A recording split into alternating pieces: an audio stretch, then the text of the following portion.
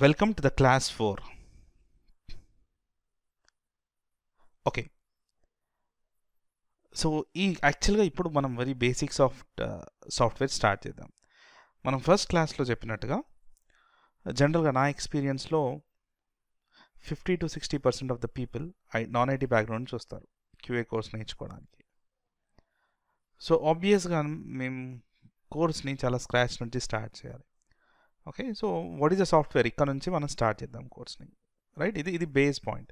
అసలు సాఫ్ట్వేర్ అంటే ఏంటో, ఓకే, సో ఎలా కోర్స్ ప్లాన్ చేసామంటే సాఫ్ట్వేర్ అంటే ఏంటి, తర్వాత దాని డిజైనింగ్ ఎలా ఉంటుంది, దాని టెస్టింగ్ ఎలా ఉంటుంది, ఇలా ఉంటుంది కోర్స్ అంతా. ఓకే, ఫస్ట్ ఏంటంటే సాఫ్ట్వేర్ అంటే ఏంటో చూద్దాం మనం. సాఫ్ట్వేర్, దాని టైప్స్ ఆఫ్ కేటగరైజేషన్స్ అవంతా మీకు ఆల్రెడీ దీని మీద ఐడియా ఉంటే మీరు ఈ వీడియో స్కిప్ చేసి మీరు నెక్స్ట్ వీడియోకి వెళ్ళిపోవచ్చు. ఓకే, మీరు మరీ బేసిక్ ఫ్రెష్గా మీరు ఐటీ కెరియర్ స్టార్ట్ చేస్తున్నారు అనుకుంటే ఈ ఫస్ట్ కపుల్ ఆఫ్ వీడియోస్ మీకు helpful. Okay, yes. So software general definition అండి, set of instructions which are there to perform in particular task. Oh programming రాస్తారు, అదొక యాక్టివిటీ చేస్తుంది. ఓకే, అది ఒక సాఫ్ట్వేర్. సాఫ్ట్వేర్ని కేటగరైజ్ చేయాలనుకుంటే 2 టైప్స్ సాఫ్ట్వేర్ కేటగరైజేషన్ చేయొచ్చు మనం, system software and application software. ఒకసారి ఆలోచించండి, సిస్టమ్ సాఫ్ట్వేర్ అంటే ఏంటో, అప్లికేషన్ సాఫ్ట్వేర్ అంటే ఏంటో. జస్ట్ ఆ నేమ్ ఇండికేట్ చేస్తుంది కదా. జస్ట్ ఆలోచించండి, సిస్టమ్ సాఫ్ట్వేర్ అంటే ఏంటి. సిస్టమ్ సాఫ్ట్వేర్ అంటే తెలుసు, ఏదో ప్రోగ్రామ్, ఒక యాక్టివిటీ చేస్తుంది ఆ ప్రోగ్రామ్. సో సిస్టమ్ సాఫ్ట్వేర్ అంటే సిస్టమ్ గురించి యాక్టివిటీస్ చేసేది అన్ని system softwares, right? And simple మీకు అర్థం అవడానికి చెప్తున్నాను. Operating system is a system software, right? Not only that, చూడండి, system software is a software which works internally for the system hardware components. Actually అంటే సిస్టమ్కి ఉన్న హార్డ్వేర్ కాంపోనెంట్స్కి కమ్యూనికేట్ చేయడానికి, హ్యూమన్కి ఉన్న హార్డ్వేర్ పార్ట్ని కమ్యూనికేట్ చేయడానికి వాడే ఈ సాఫ్ట్వేర్ని సిస్టమ్ సాఫ్ట్వేర్స్ అంటాం. చూడండి, సింపుల్ ఎగ్జాంపుల్ చెప్తున్నాను నేను మీకు.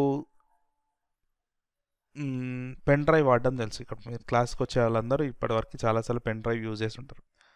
మీరు ఒక పెన్ డ్రైవ్ కంప్యూటర్లో ప్లగ్ చేసినప్పుడు, ఓకే, కంప్యూటర్కి ప్లగ్ చేశారు పెన్ డ్రైవ్ ఫస్ట్ టైం, ఏమొస్తుందండి? చిన్న మెసేజ్ వస్తుంది, like drivers are getting install, please wait అని. ఏంటా డ్రైవర్స్?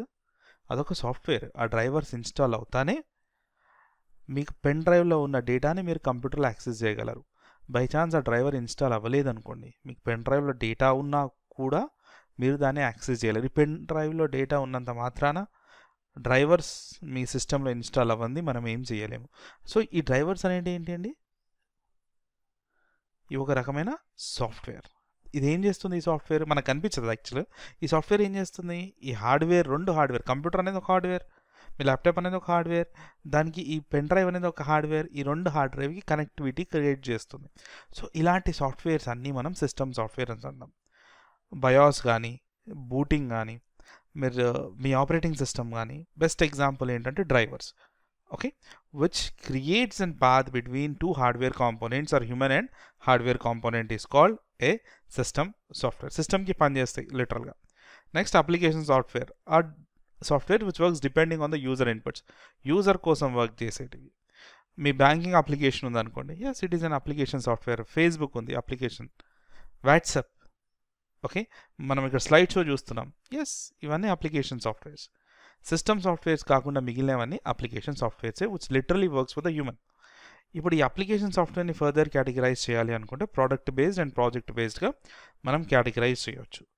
ప్రోడక్ట్ బేస్డ్ అంటే which for the world wide users అండి, ఒక స్పెసిఫిక్ యూజర్కి కాకుండా depending on the market standards ఇవి డెవలప్ అవుతాయి, మీకోసమో నా కోసమో కాదు, depending on the market standards. ఇప్పుడు జీమెయిల్ ఉంది, మీరు నేను వాడుతున్నాం కానీ మనం ఎవరు రిక్వైర్మెంట్ ఇవ్వలేదు.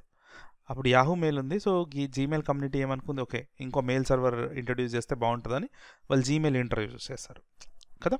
So for world wide users అది ఫ్రీ ఇస్తారా, పేడ్ ఇస్తారా, తర్వాత సంగతి, దట్స్ డిఫరెంట్. కానీ which is for the world wide users which developed depending on the market standards, మార్కెట్కి అనుగుణంగా ప్రొడ్యూస్ చేసేవన్నీ ప్రోడక్ట్ బేస్డ్. ప్రాజెక్ట్ బేస్డ్ అంటే ఒక స్పెసిఫిక్ క్లయింట్ నీడ్ మీద డెవలప్ అయిన అప్లికేషన్స్ అన్ని ప్రాజెక్ట్ బేస్డ్ అప్లికేషన్స్ అంటాం.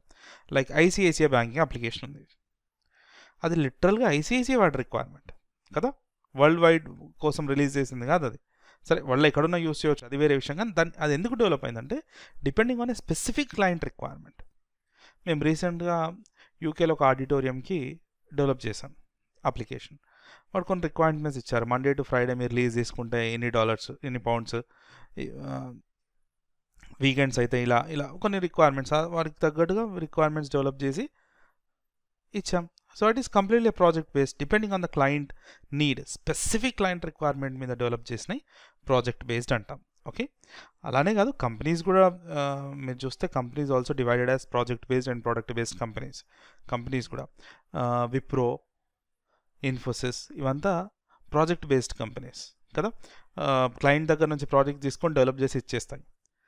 ప్రోడక్ట్ బేస్డ్ కంపెనీస్ ఉంటాయి. Google product based company, it has its own products. A company అయితే ఓన్ ప్రొడక్ట్స్ ఉంటాయో ప్రోడక్ట్ బేస్డ్ కంపెనీ, అది different. Okay, will keep that aside. Okay, stick to the software type of product based. Next, so ఇక్కడ వరకు ఒక basic structure అసలు software అంటే ఏంటి, categorisation అంటే ఏంటో తెలిసింది. ఓకే, ఇప్పుడు very important, this is very important, software development life cycle. Very very very important. ఈ వీడియో మీకు నచ్చినట్టయితే లైక్ చేయండి, షేర్ చేయండి, సబ్స్క్రైబ్ అవ్వండి.